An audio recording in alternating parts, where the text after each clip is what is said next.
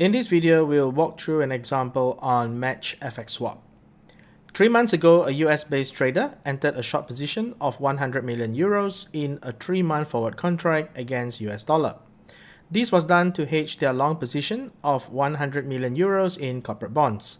At the time, the all-in forward rate was 1.057 US dollar per euro.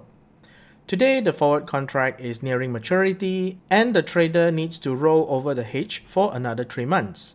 The value of the bonds has remained constant at 100 million euros and the updated market rates are as follows.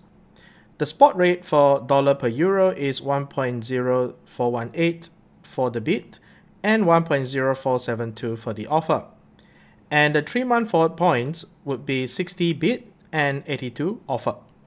To maintain the hedge, the strategy involves executing an FX swap. Initially, the trader held a long position of 100 million euros in corporate bonds. To hedge this, they entered a short position of 100 million euros in a forward contract. Now, 3 months later, the current position remains the same, long 100 million euros in bonds.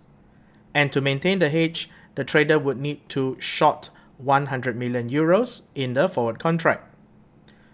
To use an FX swap to roll this hedge over, it would involve buying 100 million euros in the spot market and selling 100 million euros forward. This would result in what we call a match FX swap, because the amount that you would buy spot and the amount that you will sell forward are the same.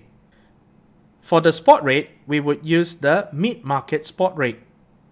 That would involve finding the average of the bid and the offer spot rate. So we'll take 1.0418 plus 1.0472, we'll divide that by 2, and that gives us 1.0445.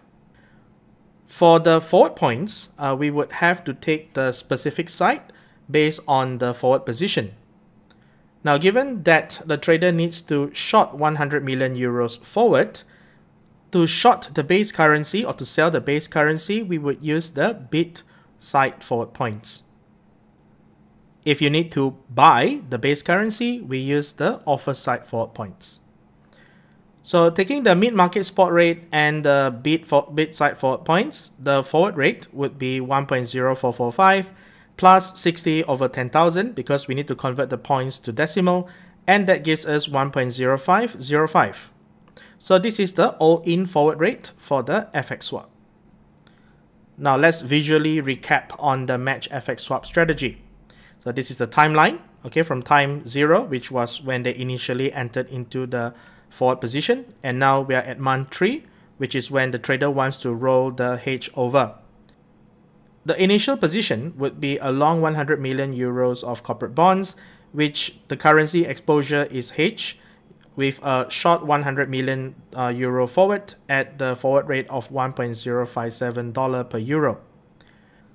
3 months later, the value of the corporate bonds remained constant at 100 million euros. So to roll this position over, the trader would need a short 100 million euro forward again, similar to what we had at time equals to 0.